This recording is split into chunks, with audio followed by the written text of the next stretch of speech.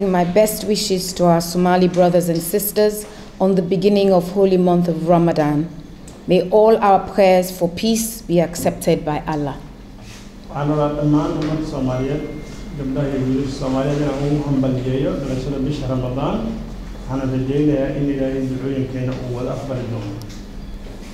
I would like to express my sincere gratitude to the federal government of Somalia for accepting my request to conduct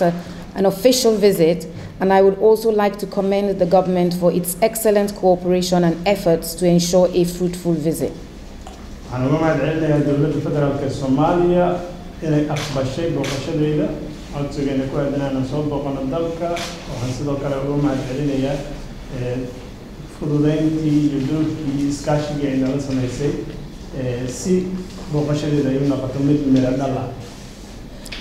I would also like to take this opportunity to express my appreciation to the United Nations Assistance Mission in Somalia and the African Union Mission in Somalia, as well as the Office of the UN High Commissioner for Human Rights in Geneva for their considerable efforts in organizing this visit.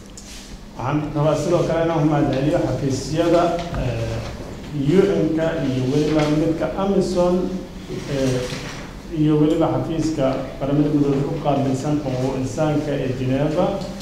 oo dhammaantood dadaal dheeraad ah ku bixiyay inay booqashadeeda suuro gasho.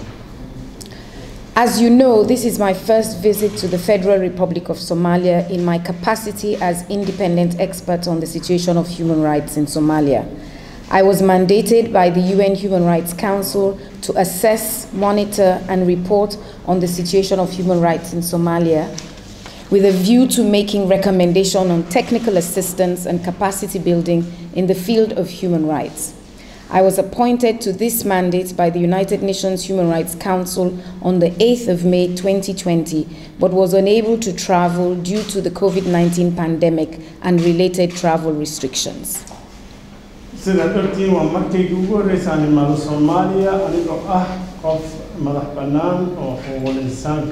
كنت خصوصي Somalia وحنا لي إدمالي إن Somalia كسر سمايو قيمين وربحنا كسر قرا حالة حقوق الإنسان كجرت دلكن وحنا إدمالي قراها حقوق الإنسان كقرامة بدوية فلقي سوي هي جنيف سيدو كله مانديت كيا وح بيشي سيدي بيشي مي لابد إلا واتنك يا لين العاري وحين هيدنا صوص سفر الإسلام مركز لكن كورونا أوجيس وإياه حرحلتين كعالم كله كحرحلتين وحن قصبنا لإن سكجوجو سفر كيجنا ودبداو. In light of this and the ongoing electoral process, I choose to focus my first visit on economic, social, and cultural rights as they relate to the benchmarks and indicators of my second report to the United Nations Human Rights Council. وحسيت كلام الله كل ما وقت دور الشذا هذا صعوده وحنا دورتين أن ما كبر سكهذا أرمها هو حق دقالها أم حقوق دقالها أرمها بالشذا يولي دقنك وحياباس أو أن كدر دونه ريبورت كي كانوا كدر دونه قالها During the course of my mission, I met with the Federal Minister of Women and Human Rights Development and the Federal Minister of Justice. I also held meetings with representatives of UNSOM, AMISOM, UN agencies, humanitarian organizations, and civil society.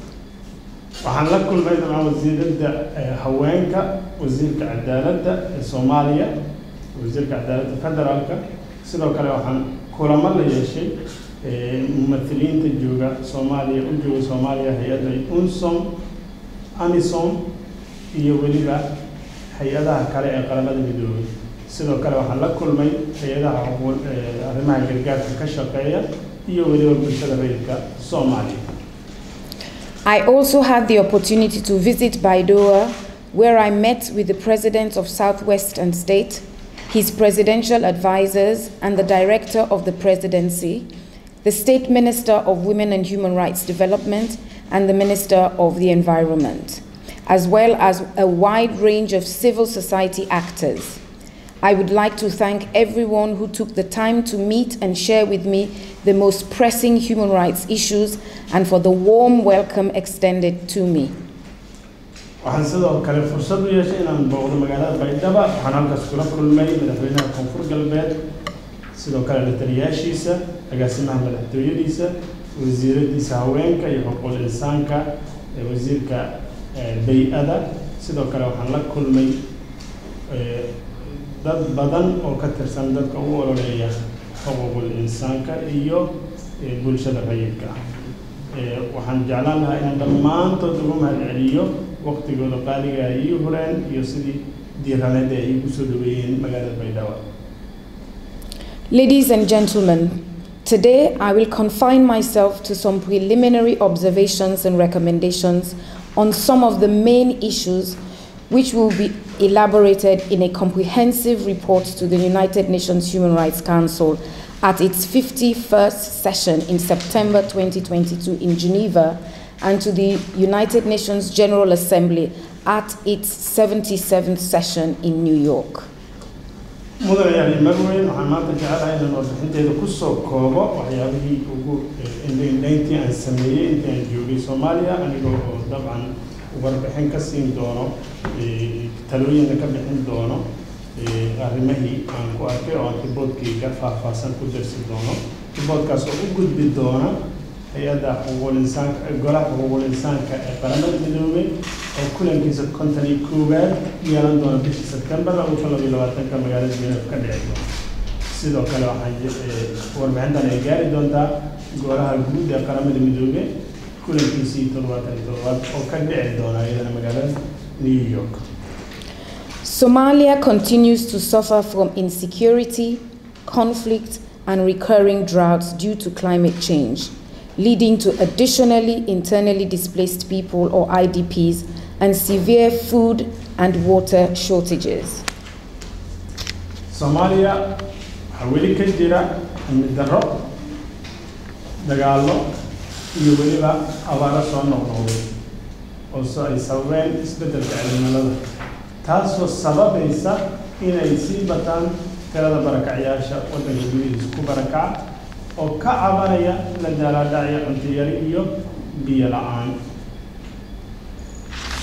To this end, the federal government and humanitarian partners are implementing the Emergency Response and Preparedness Plan of 2021 and pre-positioning food items, water and non-food items to support the IDP populations in Baidoa and other areas in the country. waqtigan la jooga dowladda Soomaaliya iyo hay'adaha gargaarka waxay la daalaa-dhacayaan inay gaarsiiyaan dadka barakacay gargaar degdeg ah meel kastoo ay joogaan cunto waxaan cunto ahayn biyo iyo waxyaabaha kale ee dadkaas ay u baahan yihiin oo dhan ay ka qaybinayaan meelaha lagu barakacay ama goobaha lagu barakacay ee ku yaal Baydhabo iyo waddanka intiisa kale. Access to healthcare remains dangerously low in the country. There is only one government hospital in the capital, Mogadishu, and people often have to seek healthcare services at private health facilities and pay out of their own pocket very high amounts for their treatment. As a result, only a few people can afford these services, thereby leading to high child and maternal mortality. Therefore, I urge the government to extend the delivery of public health services delivery in the light of the lessons learned from the COVID-19 pandemic and increase funding for its health systems. sidaan wada ognahay waddanka waa arrimaha caafimaadka ama hawlada caafimaadka aad ay ugu yar tahay dowladda Soomaaliya isbitaal dowladeed waxaa jira kaliya hal isbitaal ee ku yaalla magaalada caasimadda ah halkaas isbitaal oo kaliya ay dadka u raadsadaan si ay u helaan adeeg caafimaad oo lacag la'aan ah haddii kale waxaad ku qasbantahay inaad aado isbitaalada khaaska loo leeyahay oo lacag tira badan ay bulshada kaga baxdo ama dadka qaarkoodna ay awoodin barnaamijkaas sidaas daraaddeed dad yar ayaa laga yaabaa inay helaan adeegyadaas caafimaad maadaama ay goob ku tahay kaliya hal isbitaal waxaan dawladda Soomaaliya ugu baaqaynaa inay ballaariso adeegyada caafimaadka si bulshada oo dhan ay u wada gaarto annagoo ku dhaqmayna casharadii aan ka baranay markii uu dhacay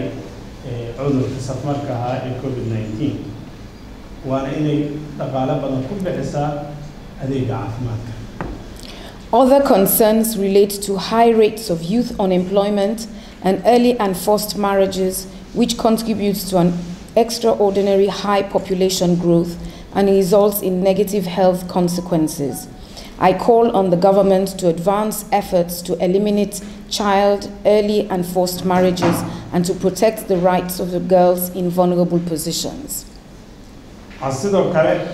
dareemayna in shaqo la'aan baahsan ay ka jirto wadanka iyo weliba guurka qasabka ah intaas ay sababaysaa in bulshada ay xaalado caafimaad oo aan wanaagsanayn ay ku sii baahaan waxaan dawladda Soomaaliya ugu baaqaynaa mar kale inay dadaalo dheeraad ah ku bixiso sidii loo soo afjari lahaa guurka ciyaalka la guursanayo ama guurka qasabka ah oo da'da hore la isku qasbayo saas waxay ka dhigan tahay in qofka ama gabadha xuquuqdeeda bini'aadanimo la ilaaliyay oo bulshada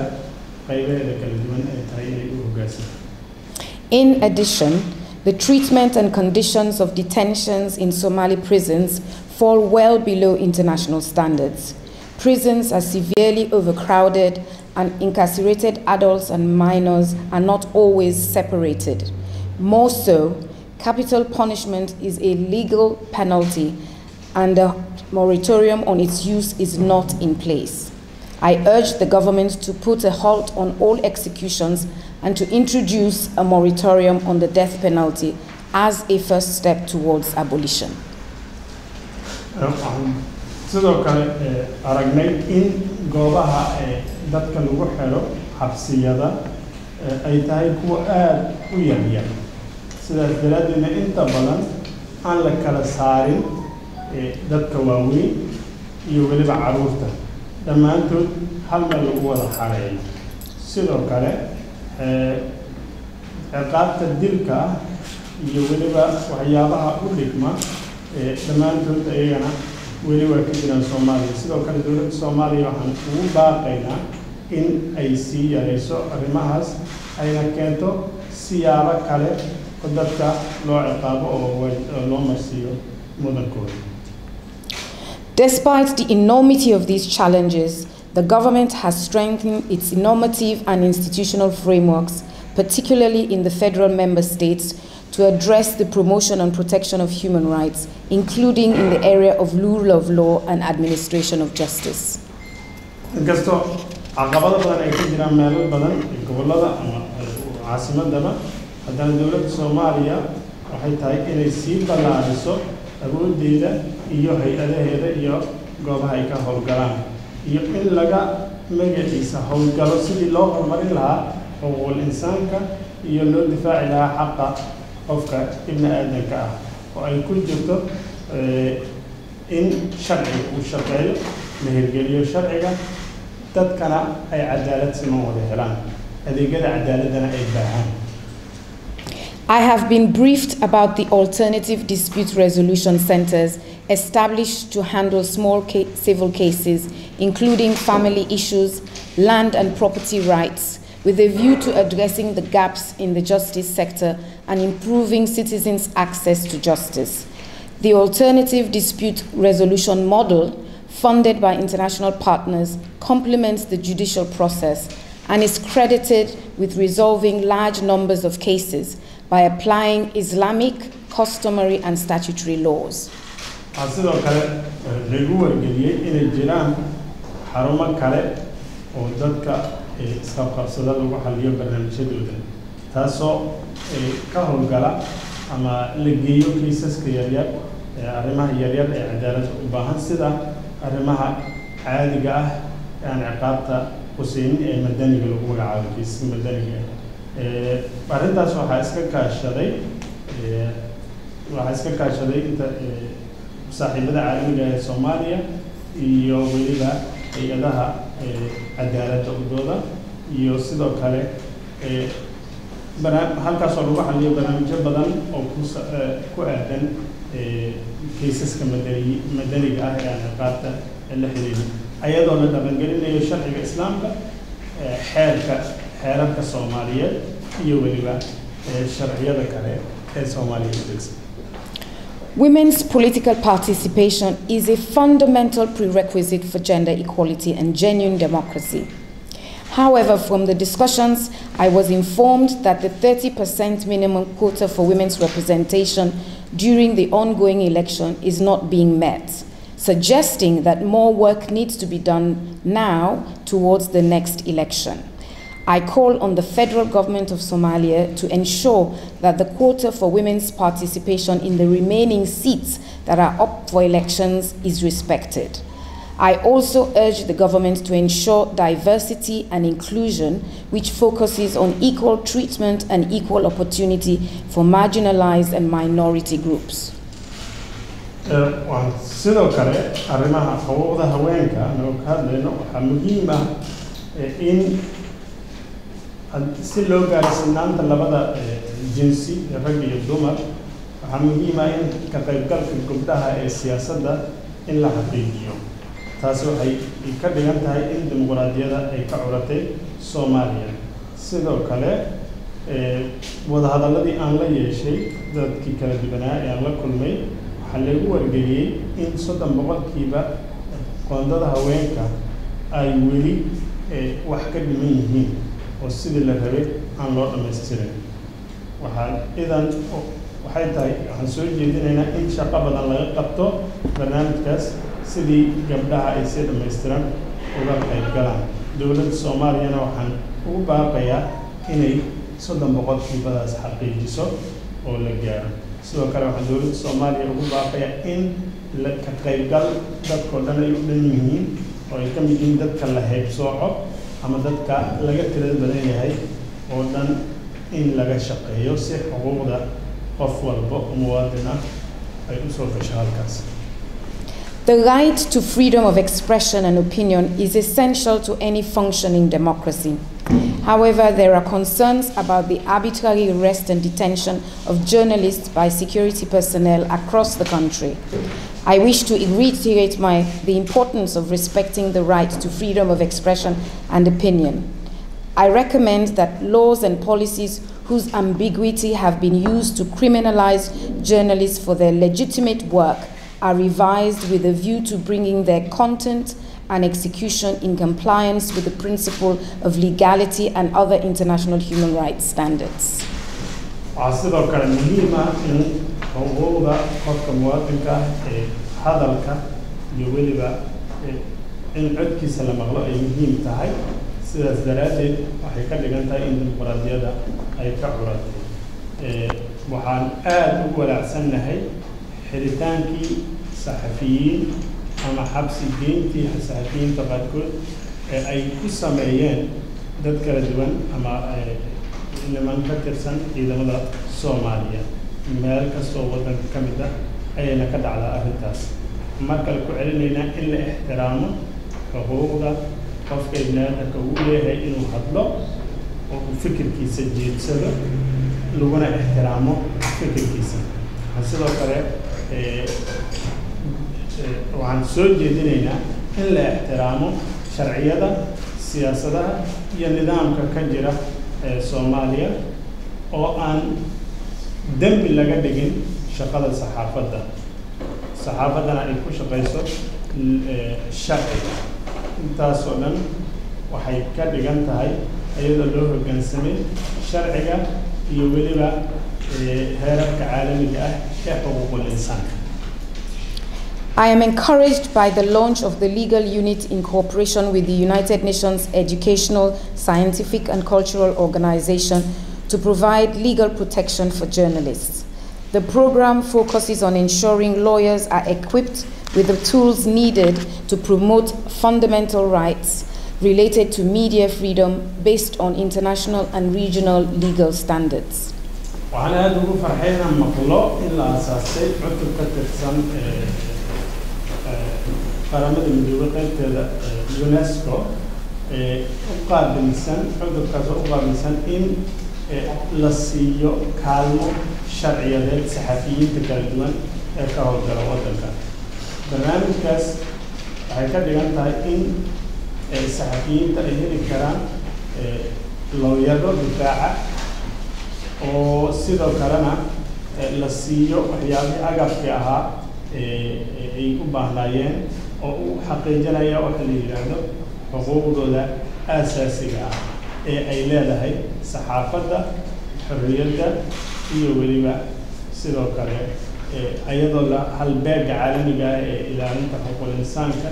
iyo weliba sharciyada ay tahay muhiimadda laga leeyahay abuurista cudurkan.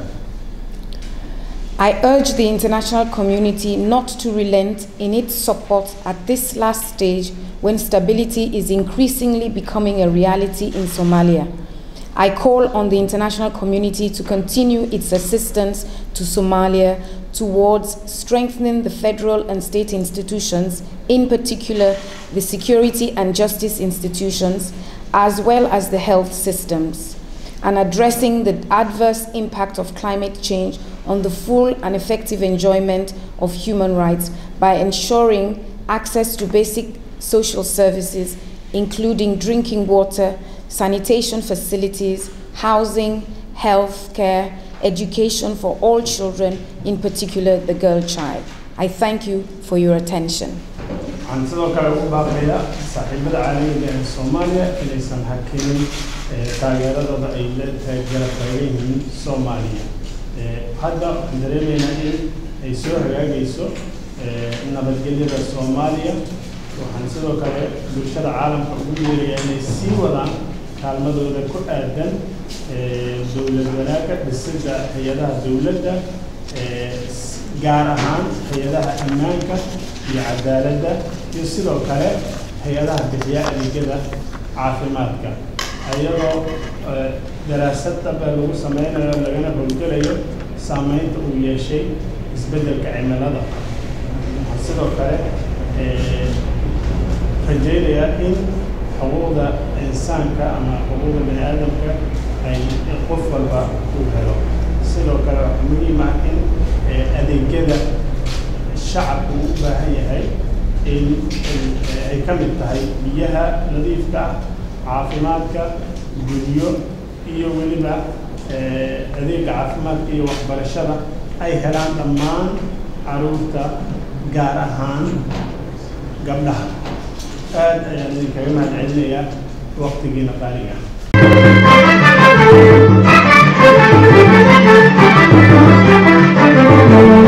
hadal oo hadal oo hadal oo ku hadal bishii oo dhan $7 oo keliya ku darso fariin kasta oo aad dirtaana waa ku bilaash. haddaba si aad ugu shubato adeega kaafiye fadlan garaac xidig 8 eber 8 afargees ama xidig 2 eber 2 afargees. isticmaal shabakadda ugu ballaaran geyga Soomaaliland.